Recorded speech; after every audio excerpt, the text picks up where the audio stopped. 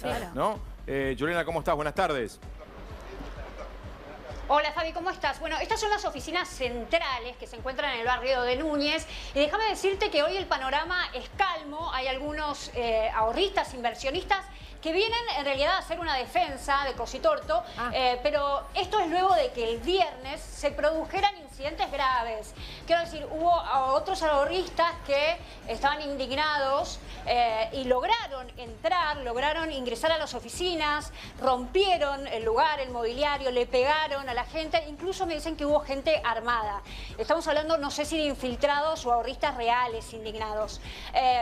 Dentro de este lugar no hay gente ahora, sino que están atendiendo de forma remota y me dicen algunas personas que están en su defensa, y lo quiero volver a señalar, que son atendidos sus reclamos vía WhatsApp o vía Internet y que esa comunicación no ha dejado de producirse.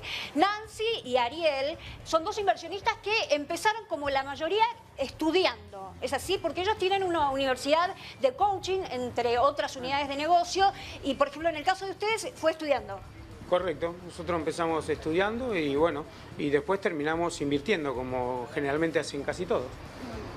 Pero ¿cómo se da esto? Esto es una universidad, si es como ellos llegaron? lo venden. ¿Cómo lo conocieron? Esto es una universidad del coaching donde se enseña distintas carreras de coach y bueno, uno ingresa realmente simplemente estudiando. Hay gente que paga una membresía, con esa membresía se ingresa.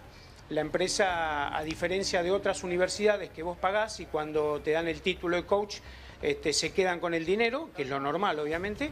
En el caso de ZOE implementó un sistema no solamente para democratizar el estudio, democratizar el coach, para que la gente pueda aprender y para que la gente pueda tener un intelecto superior, aprendiendo un montón de cosas del coaching. Y eso está muy bien.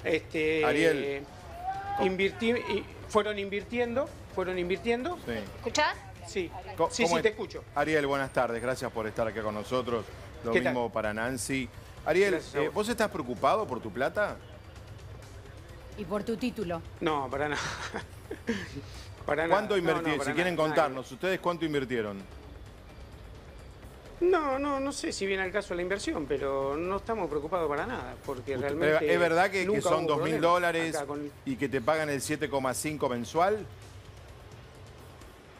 No es verdad. Lo que es verdad es que entras con $500. 500 por persona. Entras con $500 como membresía y esos $500 la empresa lo pone en un fideicomiso donde te genera un ingreso del 7%, 7,5% mensual. En dólares mensual. Terminados los 3 años de carrera, te devuelven la inversión.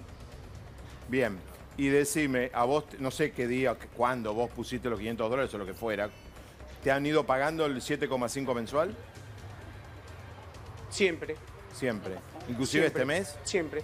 Sí. Bien. ¿Y vos tenés que llevar gente a participar de la universidad? ¿La tenés que conseguir? Sin obligación, no es obligación. Esto no funciona como una piramidal, como dicen, porque vos podés pagar tus $500, estudiar los 3 años y no traer nunca a nadie. Eso de que vos traes una persona, lo podés traer como una persona que vea la oportunidad como la ves vos y realmente que tenga la oportunidad de estudiar una carrera de coaching, que cualquier empresa, cualquier institución de coaching te cobra desde una base de $1.000 sin retornarte un peso.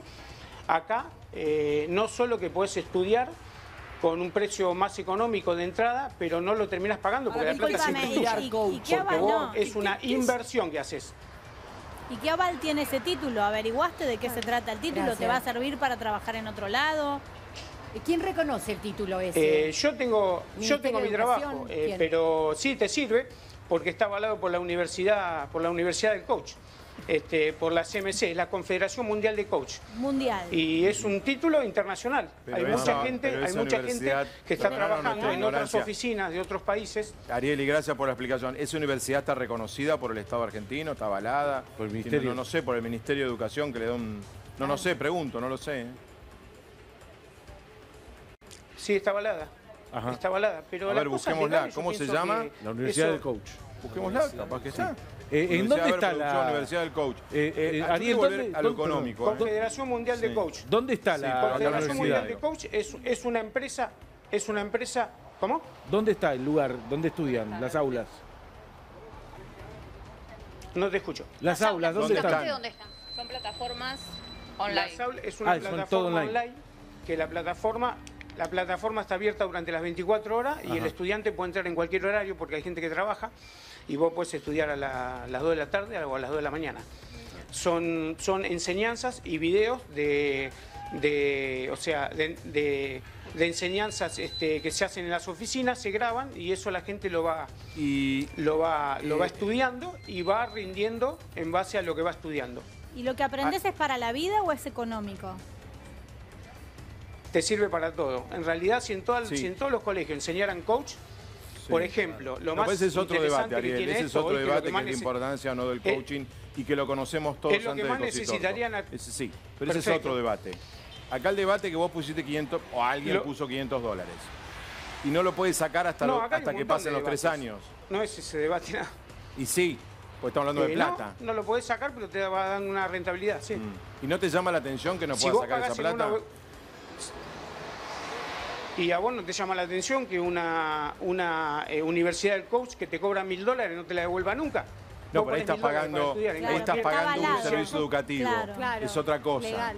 Acá pones Claro. plata, te lo devuelven a los No 3 importa. años, te pagan un interés altísimo de mercado que no paga nadie en el mundo. Entonces es natural que los organismos públicos hayan salido a tratar de averiguar. ¿Y no te llama la atención que la justicia lo esté buscando y él esté prófugo? ¿Cositorto? Ariel, Silvia.